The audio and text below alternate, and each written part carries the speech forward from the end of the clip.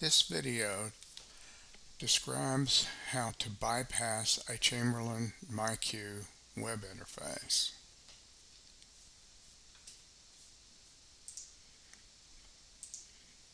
Chamberlain does not support SmartThings or Alexa, and they have recently broken third-party fixes for their shortcomings.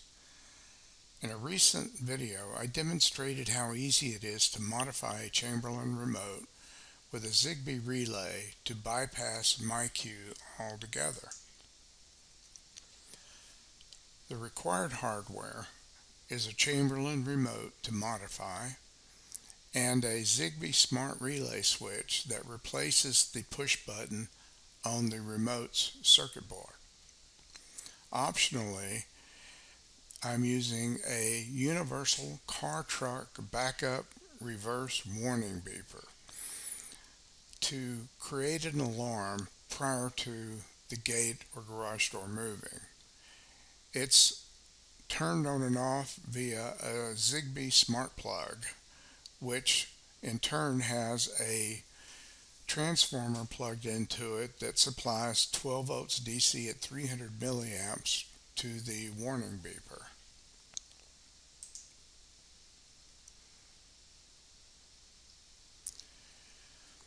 The required hardware I use to modify Chamberlain remote is the minimum required to control a gate or garage door opener. The ZigBee relay on the right replaces the manual switch on the remote circuit board.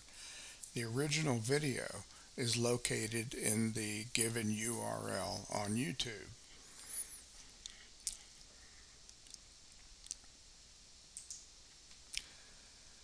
The optional hardware is used to create a warning alarm to notify nearby individuals the gate or garage is about to open or close.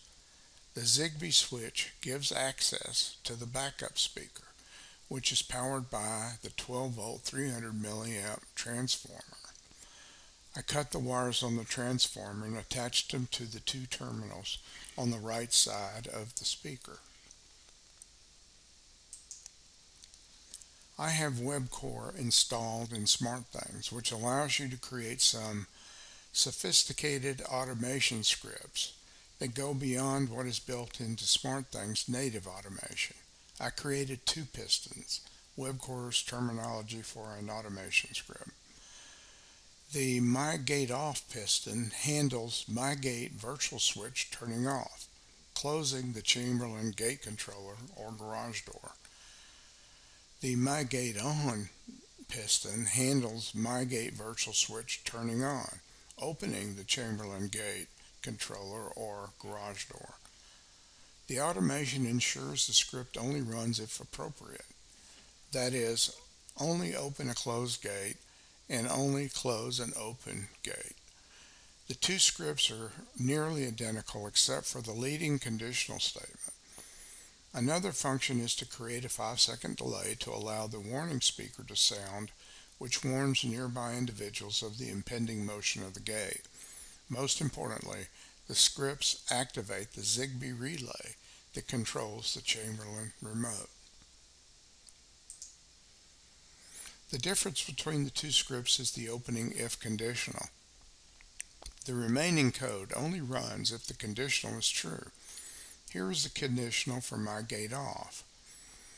Sensor gates contact is open. The sensor gate contact is a door sensor that I put on the gate. And MyGate's switch is off. For MyGateOn, the opposite is true. Sensor gate's contact is closed and MyGate's switch is turned on.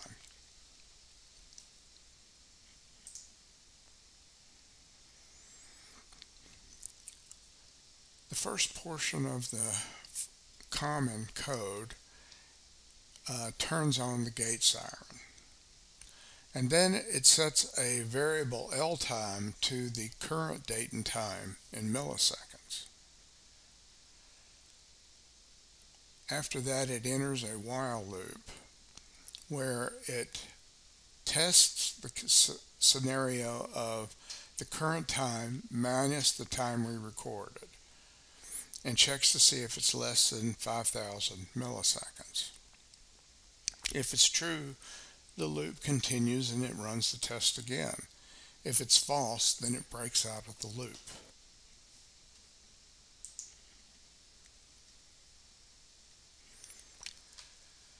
The very end of the common script code is the portion where it actually turns on the gate remote. And then the final step is to turn off the gate siren.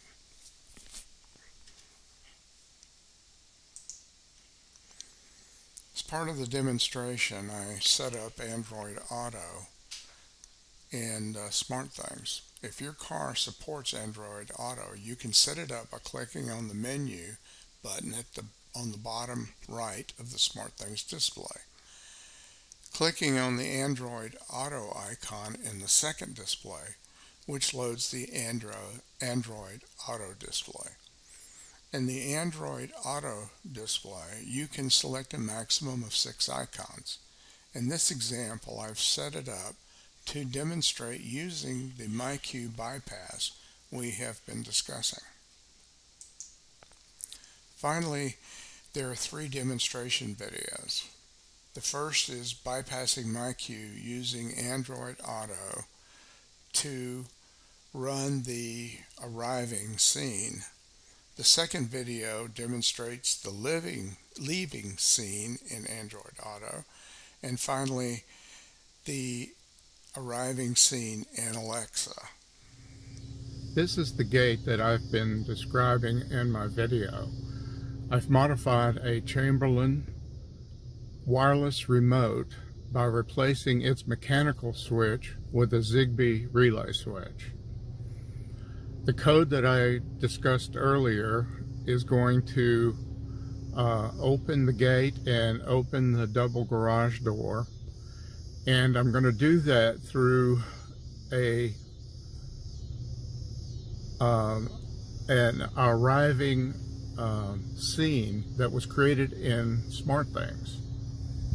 One of the things that you can do is if you have an automobile that has Android Auto in it, then you can put up to 6 icons on the SmartThings display, as you can see here. One of the scenes is called arriving, and that's the scene that executes by presence sensor automatically. Well, it doesn't actually happen automatically. It gives you a notification, allows you to press the screen to execute it, or you can just do it manually through this icon. You can see there's also a button for my single garage door, double garage door, and the virtual switch that I've been describing in the video called My Gate. My Gate shows that it's off, and as you can see, the gate is closed, and it also shows the double garage door as being closed. If I execute arriving, it will open both of those, and I can do that just by pressing the icon on the screen. The beeping you hear is the horn that I described in the video. It's the speaker that you have on the back of trucks when they're backing up, and they're very inexpensive, less than $10 on Amazon. The door just opened. And as you can see, both the gate and the double garage door did open. The leaving scene does just the opposite. After you've left the house, then it closes the gate and the double garage door, and of course whatever else you might want to happen when you leave your home, like set the alarm, for example.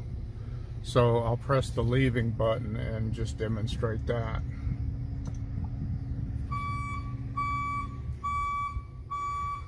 You can see the double garage door in my rear camera.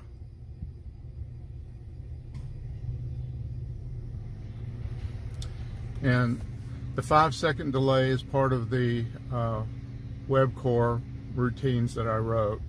to delay the closing of the gate and to give people a warning that might be around The it. gate just closed. That motion is about to occur. The double garage door just closed. That's Alexa telling me the status was happened, because normally when you're doing the leaving scene, you can't see them, so it just verifies that they did indeed close.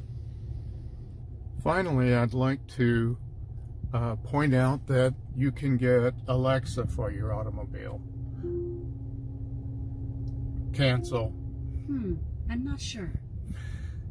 And it will be able to run the various scenes or individual buttons by voice. So in this case, I'm going to execute the leaving scene with Alexa. Alexa, start leaving. Okay.